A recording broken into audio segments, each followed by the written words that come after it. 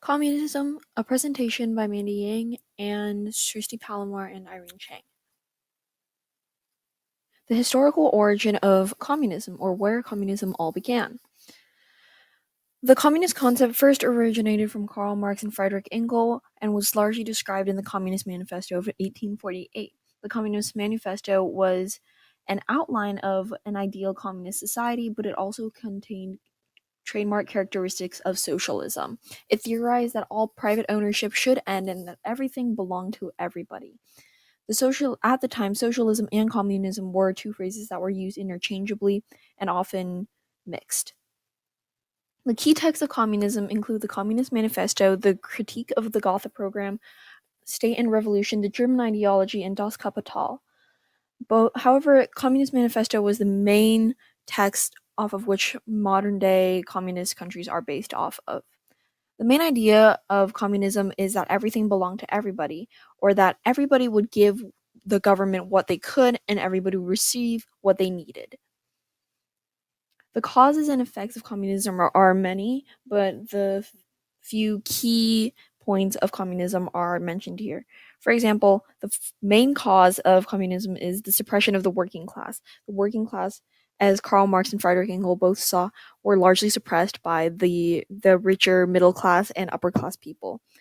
The effects are far more drastic. It results in the lack of technological innovation, a decline of the economy, and everybody becoming, as Roosevelt once said, equally poor.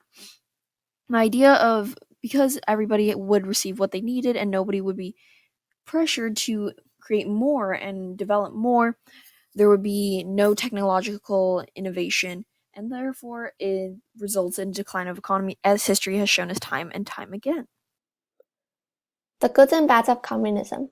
In a communist society, the distinctions between intellectual and manual labor will be eliminated due to the fact that everyone has the same property. In the structure, everyone is asked to contribute to the society and employed in some way, and for the unemployed, the government guarantees you that the basics of life will be provided.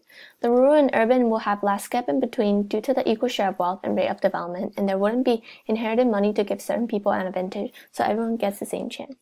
However, in a communist system, people's voices are hard to be heard, since the government controls their property and voice. The goal of communism is to have people work towards common goals and needs, so people are not free to pursue their own interests. Oppositions are not allowed, therefore discouraging the free flow of ideas. For the people, there are rarely any contact with the outside that wasn't screened by the government first. They are purposely kept uninformed for the benefit of the society. The government can also place limits on how much everyone earns, and this prevents overall growth because there is no motivation to do more than minimum. Examples: China and the Union of Soviet Socialist Republics.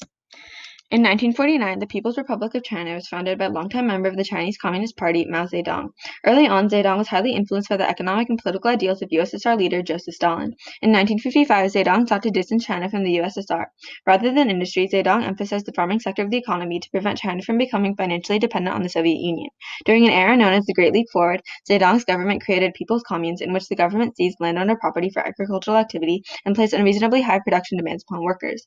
During this time, pay was also equalized among members of the workforce. The resulting economic chaos caused by a lack of work incentive and inability to supply demand ultimately reversed these decisions. Communes were reorganized as wages became performance-based, thus prompting China's shift to a more socialist state. Post-Russian Revolution, the Russian Social Democratic Workers' Party was created. The Bolsheviks of the RSDWP eventually split from the group, establishing what would become the Communist Party of the Soviet Union. The CPSU wanted to establish an economy in which the proletariat was controlled by the government in order to prevent classism. By 1925, the CPSU became the dominating political party of the USSR. Under Joseph Stalin, collectivization stripped peasants of their land and reorganized the area into farms called kolkhozes. By the late 20th century, Western socialist economies began to undermine the strength of the CPSU. In 1990, CPSU leader Mikhail Gorbachev was forced to restructure the organization of the USSR's economy in order to fend off growing pressures to conform to Western economic systems. In August 1991, communist radicals staged a coup against Gorbachev's regime, which, although failed, did mark the decline of the USSR as a communist state. Our group concluded that the best solution to the issues that arise from industrialization would be a combination of capitalism and socialism. Capitalism encourages economic independence, which in turn incentivizes people to work out of their own interests. In theory, workers reap as much as they sow. However, in practice, capitalism also gives way to monopolies and corporate abuses against employees who are overworked and underpaid. Socialism addresses issues of class inequality perpetuated in industrial economies through the organization of workers' unions and allowance of government intervention on behalf of the working class.